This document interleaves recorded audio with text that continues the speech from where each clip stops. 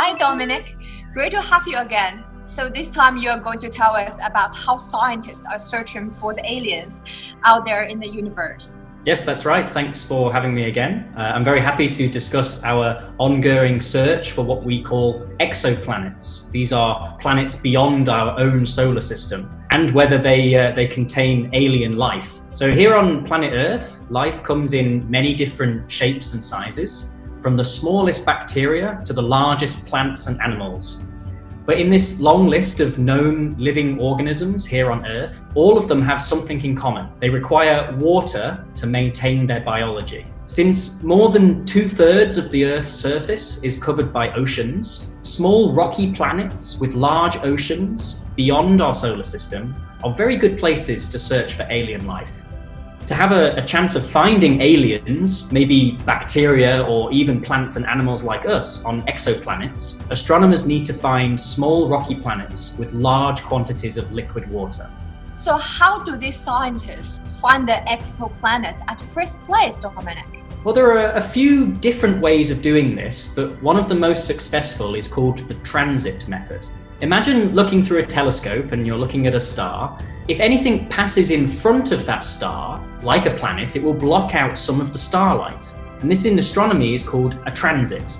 The bigger the planet, the more starlight it will block. If astronomers use telescopes to measure the light from a star over a long period of time and make what we call a light curve, astronomers can spot these transits and measure the size of the planet. Once the planet has revolved around the star in a circle and got back to where it started again, it will block out some of the starlight once again, and this allows astronomers to measure the planet's orbital period. That means how long it takes for the planet to go around the star, and it's what we call a year here on Earth. Wow, so how many planets have we detected so far using the transit method? Well, as of today, it's about 6,000, which is quite a large number, with most of these exoplanets being discovered using the transit method, with space telescopes like NASA's Kepler and TESS space telescopes.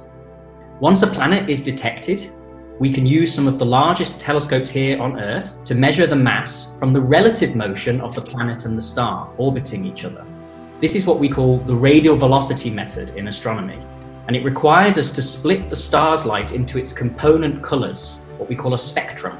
When the distant star is moving towards us relative to the planet, the spectrum gets a little bit of a boost. And when the star is moving away from us relative to the planet, it gets a little bit of a drag.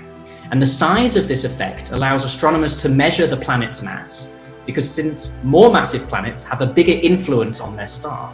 It's quite similar to when an ambulance is traveling towards you. Its siren has a higher frequency, but once it's moved past you and now traveling away from you, its siren sounds lower. It has a lower frequency.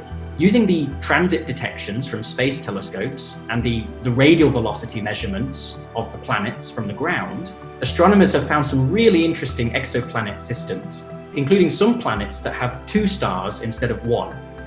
Okay, so far, have you found any signs of alien life yet?